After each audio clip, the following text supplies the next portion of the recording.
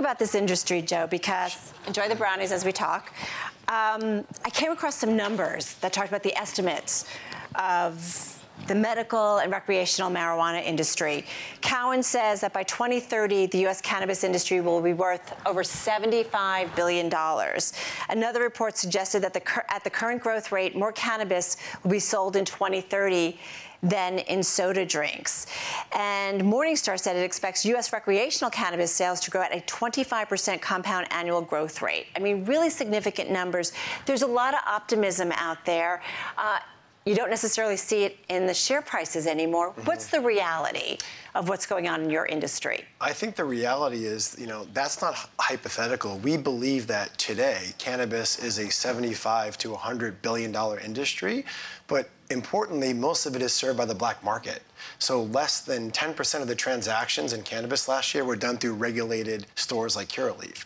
And so that's what's exciting is we're not trying to tell you that this is an industry that needs to be created. It's already there. Right. What we need is regulated markets to transfer out of the black market into the regulated. And that's just what Curaleaf is doing. So that's why we have great optimism in the future of our business and the industry, frankly. Well, you talk about then, let's get to the regulatory side of things. Is it taking a lot longer than you anticipated?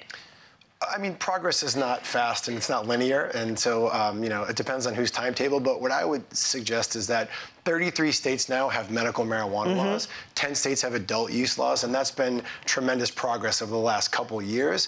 The dialogue is very vocal about adult use cannabis up and down the East Coast in markets like New York, New Jersey, Pennsylvania. So I think it's reasonable to assume that given the social attitudes around cannabis, more states will enact adult use programs and more people will be able to buy cannabis in regulated, controlled environments. Right. And you just opened in Massachusetts, right? Yeah. In fact, yesterday we opened our first adult use store on the East Coast. And so that's a big transition for Curaleaf because we started out as a medical business. What we recognized many years ago was that millions of Americans were self-medicating with cannabis for very serious diseases, including cancer and epilepsy and a lot of other horrible conditions. And so we really entered this space to help people that were sick. But what's happened over time is that, as I said, the social attitudes towards cannabis keep changing. It's becoming more mainstream. Right. And as states like Massachusetts adopt adult use programs, the medical operators are there. They have regulated programs, and they're the first ones to address that population. What's going to be the biggest part of the market? Because I certainly have CBD products. I have a lot of companies that keep coming in and saying, try these, whether they're creams and lotions. There's that. There's medical. There's recreational. How does the market play out ultimately? Is it a little bit of all that or what? It's all of that. The way we think about it is that, if you think about cannabis for medical people, the most vulnerable, sickest people in our population, cancer patients, epileptics, et cetera, use cannabis and get great benefit. Right. But that's ultimately a narrow part of the population, right? There are only so many people that are that sick. But then there's also part of the population that uses cannabis for, called the euphoric element or the recreational aspect. And maybe people want to replace Chardonnay, with cannabis or Scotch. Right. And that's another segment. But the way I think about it is actually the biggest opportunity is cannabis as an adult use wellness product. So you pointed out CBD. There are literally millions of Americans now using CBD across the country for health benefits. Right. Cannabinoids have the ability to deliver amazing health benefits. One of the main reasons why people actually go into an adult use store to buy cannabis is to sleep. That's the number one condition is sleep. I don't consider sleep a recreational activity. I consider that a life activity. And so cannabis is going to become a wellness product that people will use all around the country for things like sleep, anxiety, maybe low-grade pain. And I really believe that's the biggest opportunity. Well, and I want to come back to that. I want to talk a little bit more about safety because there was an interesting survey that we found that Politico and Harvard's School of Public Health said this past week that Americans now think marijuana is much less harmful than alcohol, tobacco, or cigarettes. Just 1 in 5 Americans believe marijuana is very harmful to people who use it.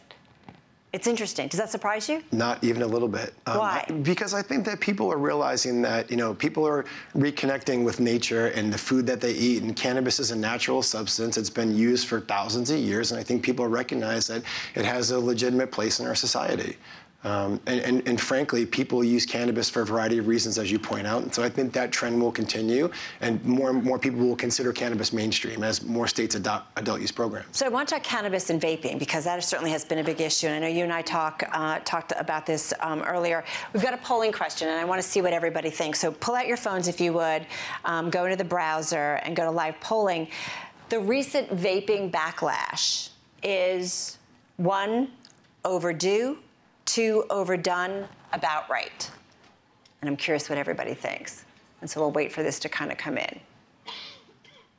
About right. The health concerns, as everybody continues to vote, so about right is what everybody thinks. The health concerns over vaping and the use and with CBD, I'm just curious, and marijuana, is that going to slow down your business?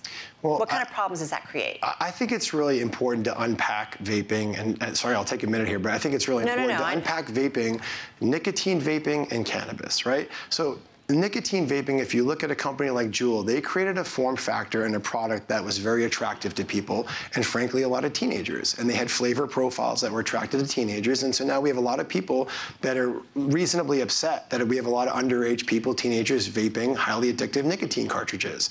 And I understand that. Let's also remind ourselves that almost 500,000 people die a year from cigarettes. So I would suggest that vaping has its rightful place in our society and possibly is a better alternative than smoking. That's one fact, right? And that's why there's a big pushback on vaping, because people are upset. What's happened recently is that people are showing up in hospitals with acute lung illnesses. Largely driven by black market cannabis. Why? Because cannabis is now mainstream. People want to use cannabis, but they can't get it through a regulated, safe source. A lot of these cases are happening in states that don't have regulated cannabis, period. So it's very clearly coming from the black market.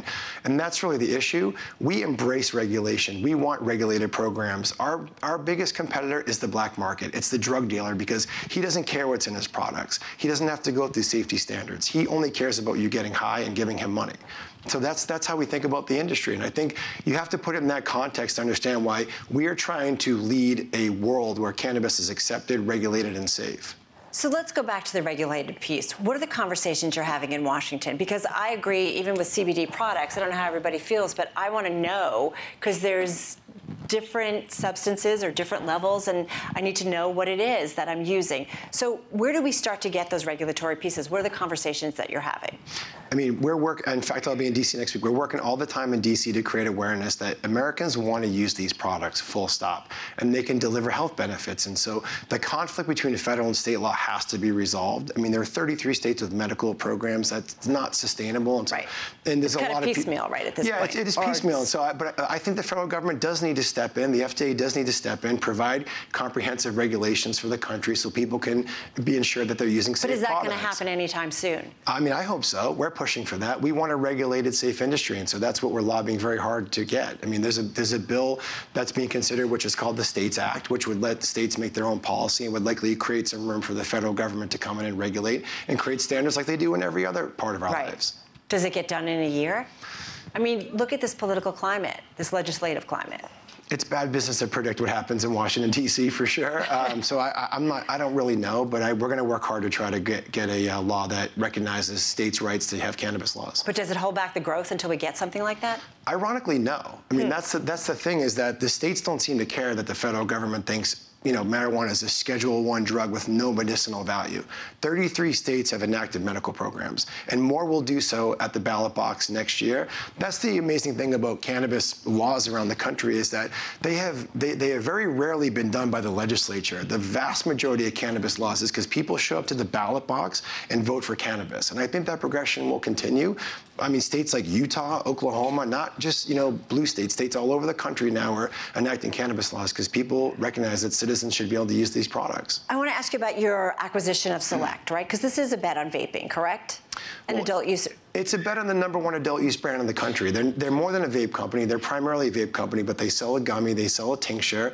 And what's exciting about our platform is that because cannabis is a closed loop, it's a state-by-state program, cannabis can't cross state lines, there's really only one company in the country that looks like Curaleaf, and we have a 19-state coast-to-coast platform when we close our transaction with Grassroots. And so we'll be able to take the best adult use brand on the West Coast and make it a national brand, and that's really exciting for us. But tell us about Select, because it was almost a $1 billion purchase, right? But you guys have amended the terms recently, because you said kind of the market conditions changed. Is it because you don't think it's going to be as lucrative, or what's going on? No, I mean, you know, when we did the deal, it was a share exchange. It was for 95 million shares. We felt in light of the vape crisis and market conditions, it was more appropriate to de-risk, frankly, the investment, make the base consideration 40 million shares left, and let them earn their way to that consideration.